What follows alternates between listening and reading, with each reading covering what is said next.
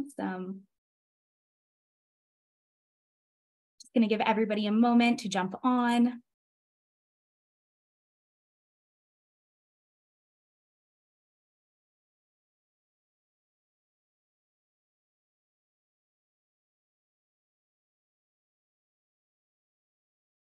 Amazing. Thank you for joining us today, everybody.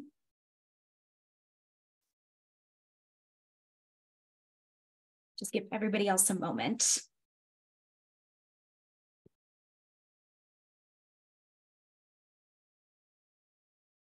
Alrighty, I think we can kick things off because this will be a short 20-minute session.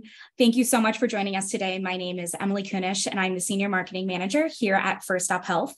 We are thrilled to have you join us today for the first ever 20-minute benefits buzz to talk DEIB initiatives in the workplace and how virtual care can support those initiatives. A few things to note before we kick off today's event. We will be recording this session and we will share it in a post-event email. And please feel free to drop any questions into the Q&A and we will answer them towards the end. We have Elena Gambin, Chief Strategy Officer and Chief Growth Officer at First Stop Health, joining us today. She will share First Stop Health's 3 pillars of care that support diversity, equity, inclusion, and belonging in the workplace. Elena, would you like to take a moment to just give a brief introduction, and then we can jump right into today's presentation? Thanks, Emily. Hi, everybody. It is so good to be here with all of you, and I'm excited to have a quick 15-20 minutes with you. Hopefully you're grabbing a little bit of lunch and taking care of yourself as you learn something today. As Emily mentioned, I'm the Chief Growth and Strategy Officer at First Stop Health. We are a virtual care company serving over 740 employers and 750,000 members nationwide. First Stop Health delivers virtual primary care, virtual mental health, and virtual urgent care. We believe we have an obligation to prioritize the principles of diversity, equity, inclusion, and belonging, both internally in our own culture and workplace, and also externally in our patient care engine so that we can deliver culturally competent care. We serve employers across all industries, but we have a particular expertise and honor in serving what we like to call craft work. So folks in manufacturing, transportation, retail, hospitality, education, people on their feet doing good work every day who maybe don't necessarily have same levels of access to technology, broadband, maybe are in rural areas. And so we know we need to uniquely build and deliver services that take into account the lived realities of those patients and all the patients that we serve. Hopefully what you gain from today is a better understanding of how, as your partner in virtual care, we aim to positively contribute to your workplace. But I also really hope that you come away with maybe a framework for how to evaluate all of the benefit partners that you engage with. You'll go to the next slide, Emily. So we are always learning and evolving on this topic. And I actually can't stress enough how important it is to continually be in a state of learning and evolving. But we tend to think about diversity, equity, inclusion, and belonging across 3 verticals in our service. So the first is around access equity. Regardless of background, demographic, literacy level, financial situation, etc., all of our patients should have equitable access, not just to healthcare more broadly, but specifically to our care across mental health and physical health. So we'll talk a little bit about how we specifically designed the service to enhance that accessibility. The second principle is around clinical competence. And this is where we believe culturally competent care meets patients where they are, creates a safe space where a patient can be honest, also is representative of that patient, meaning a patient feels seen and understood directly by the provider that is serving them, and offers an environment where a patient can build trust with a clinician. And lastly, we believe that you cannot embody the principles of diversity, equity, inclusion, and belonging unless you are constantly assessing your ability to do so.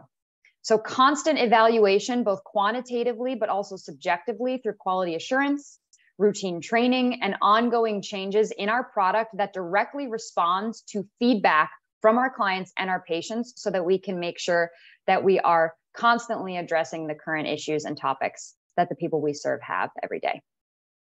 So we're going to go through each of these pillars, and starting with accessibility.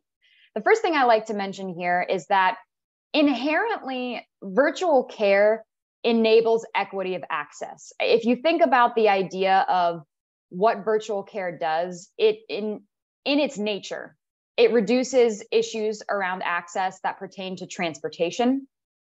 It creates equity when it comes to geographic barriers.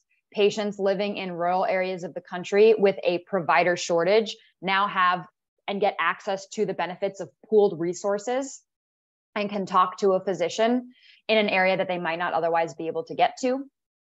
But beyond just the inherent nature of what virtual care does from an accessibility perspective, we also think about improving access in our design. So the first way we think about it is through multimodality use. We know that in order to reach every patient, not only do we have to deliver an exceptional technology experience through a web portal and an easy to use intuitive app, but we have to make sure that there is 24/7 support for patients and our clients via phone. Many patients either don't have access to the level of broadband or technology that would be required to download an app, but also many patients simply prefer to speak to a live person over the phone. And that can span across generational divides, language divides, etc. So the actual modality of access is incredibly important. And you would be surprised the number of patients who offered all three of those modalities select phone over and over and over again because they want to talk to a live human being. The second thing we think about, and this is actually typically what most people think about when they think of culturally competent care, they go straight to language. We know it is so much more than just language, but it is a really important component. So we make sure to provide not just multilingual doctors on our platform, but also available translation services for any languages that are more unique or less prevalent in a population, including ASL. So we want to make sure that regardless of someone's capability of communication, we have different modalities of speaking with them and serving them, whether it be through phone, video, or app. The other thing we think a lot about is how our engagement efforts, our outbound outreach, is customized by the person. So one of the principles of engagement that we live by is that any prompting or any reminders about our service will only resonate if they reflect and make sense to the recipient. So think about in your own life the types of information or the types of communications that you respond to. They're the ones that specifically speak to a reality that you are engaged with. And so when we build our engagement and our outreach and try to increase our utilization and our adherence, we really focus on the end user. So every single client gets a customized engagement strategy built on years and years of expertise. And we employ a persona-based messaging technique that takes into consideration the demographic of a patient and built personas based on industry that even might resonate differently based on different populations. Another component that is sort of inherent to access equity is cost. We specifically designed our solution to be no cost to the employee or their dependents. And what this means is that an employer-paid solution improves utilization and improves access equity because the patient does not feel a sense of fear of potential financial ramifications for trying out our service and then coming back over and over again. We also make sure that regardless of employment status, we are there to support the employer and how they want to deliver services. So we support those who are on the medical plan, those who are simply medically eligible. We also support part-time employer populations. And it is up to the employer if they would like to extend benefits through COBRA. So we are entirely customizable based on the goals of our client partners and how they want to serve their populations across the board.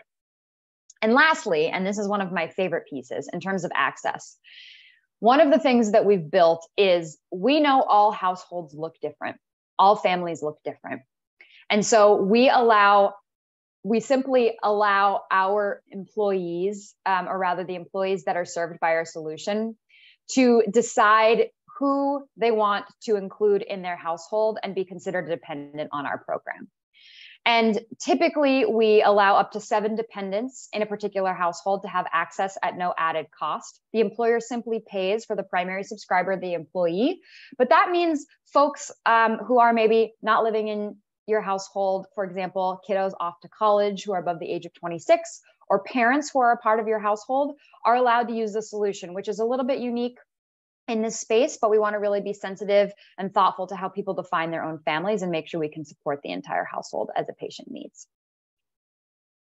The second component of what we do is really thinking about how to deliver competence in the clinical setting. So we strive to ensure that our provider networks are demographically representative of the patient workforce we serve. And in the case of scheduled visits, that patients can select for criteria that will more aptly create psychological safety in a visit. So for example, a patient in our virtual mental health who is experiencing grief and really wants to speak to a provider with a particular background and of a particular demographic so that they can understand their situation, can request such a provider. Specifically in primary care, we strive to ensure our patients have enough time with their physicians so that they can build trust and uncover any social determinants of health that may be impacting their healthcare choices. So what happens in a 20 to 30 minute visit with a primary care physician is very different than what happens in a 7 to 10 minute visit with a primary care physician, which is the average length of a primary care visit in the United States. The more time you have with the patient, the more trust you build, the better you are equipped to help them manage their own care and deliver what we think of as motivational interviewing to understand what their barriers to care are. At a baseline, First Stop Health prioritizes the breadth, quality, efficacy, and training of our providers more broadly, and maintaining this provider network, not just for normal clinical competency, but for cultural competency, is incredibly important. All First Stop Health doctors, our MDs and DOs, are board certified in either family medicine or internal medicine with experience, ideally in the urgent care setting, treating emergent care in emergent environments, and experience treating diverse populations in those settings. These doctors go through extremely rigorous testing and interview processes before being considered for a role at First Stop Health. Providers receive continuous training on our technology, advancements in clinical protocols, and we like to call phone side manner training. So if we are ever aware of a patient experience that is less than optimal, meaning a patient has reported an experience less than 3 out of 5 stars, that experience is getting a manual review by our quality assurance team, which is comprised of nurses. And that doctor is being confirmed and educated on how to improve both the clinical experience as well as the phone side manner or video side manner that they were deploying to ensure that the patient continues to feel more comfortable moving forward. So we take this incredibly seriously. We deploy a first level of AI to make sure that all visits are recorded and evaluated. But then we have a manual team of individuals who are specifically dedicated to making sure that the quality is optimal when a patient uses our virtual services. The last prong of this sort of three-legged stool is around assessment. So equally as important as provider hiring and training is ongoing monitoring and evaluation, quality assurance, as I've just mentioned. We evaluate patient experience, utilization, and clinical competency manually, but we also use data to assess any areas of risk that we might be incurring. So metrics across experience, utilization, and clinical competency are comparatively contrasted across cohorts to ensure parity of quality regardless of patient location, regardless of time of access, regardless of modality of access, regardless of language, and regardless of demographic. So it is incredibly important, in addition to a subjective analysis of your diversity, equity, inclusion, and belonging processes, to make sure that there are data feeds in place that continually evaluate your ability to deliver quality parity across different cohorts. So kind of wrapping all of this up into an experience or an example, we've selected an example that occurred just a few weeks ago. And this does specifically target the language issue, which is typically top of mind for our clients. And so we have chosen this to kind of elucidate how we typically work with a patient. And this particular patient was a virtual primary care patient. In her late 30s, primarily a Spanish speaker, had a little bit of English, but really preferred to engage with her healthcare team in Spanish. And that was one of the reasons that her employer actually partnered with us, which was we were able to not only provide outbound communications in the Spanish language, but also manage a patient's journey in Spanish as well. So this member requested an appointment. Intake was completed, and she initially shared some concerns and questions around fertility, which is one of the very common things we see in our primary care practice. The appointment took place with a Spanish interpreter because the individual had selected that they wanted that service so that they could really maximize their comfort during the appointment. All patients are given that option. A follow-up note was sent to that patient with information about what had happened in that visit to make sure that the patient actually understood what occurred and didn't need to necessarily rely on their own memory. That's a really important component of delivering culturally competent care, is continual reminders of exactly what your provider shared with you, so that depending on your level of health literacy or the language that's being spoken, you have a record of it. We ordered lab work and a pelvic ultrasound based on the clinical indication she experienced. That lab work revealed high levels of cholesterol and prolactin, and an ultrasound showed that she probably needed to be seen by an OBGYN for in-person evaluation. So when we recommended that OBGYN after a follow-up appointment that we had with her, we needed to prioritize recommendations of an OBGYN that also spoke Spanish and that also had a front office staff that had Spanish speaking capabilities, so that not just the provider visit, but the scheduling was easy for this patient. We provided that referral to an in-network Spanish-speaking OBGYN and an endocrinologist, and provided her a second follow-up letter, including all of the information that we had just given her in that second visit, as well as the referral information, and dietary instructions in Spanish for her to follow to address some of the cholesterol issues that she was facing. So you can see how every moment of this patient experience was really customized to her needs, including the care that she's receiving outside of First Stop Health. So it really is incredibly important that our providers listen and allow a patient to share what their needs are so that they can continually get the support that they need. So as you think about delivering services to your employees and their family members, and if diversity, equity, inclusion, and belonging is an important principle that you'd like to bring into your benefits practice, hopefully you can use some of these principles to evaluate other partners and to specifically to think about using our services as well. You see on the right-hand side of the screen that our three most important components of what we do is that we make sure employees use the solution, that they love it, that they feel seen and heard and taken care of every single time they call in, and that an employer that we partner with sees meaningful results. And that goes way beyond utilization and ROI. And we really think about results as incorporating positive patient feedback, thank yous, making sure that we're meaningfully contributing to your culture. So thank you so much for joining me today. Hopefully this was an informative 20 minutes and that you can go back to your day a little bit invigorated with some new knowledge. Thank you so much, Elena, for your incredible insights. And also thank you to everyone for joining us today. We do have about 2 minutes and I have some questions in the Q&A. So Elena, what are some examples of the employee engagement materials that employers can choose from to best meet their member or their employees where they are? Yep.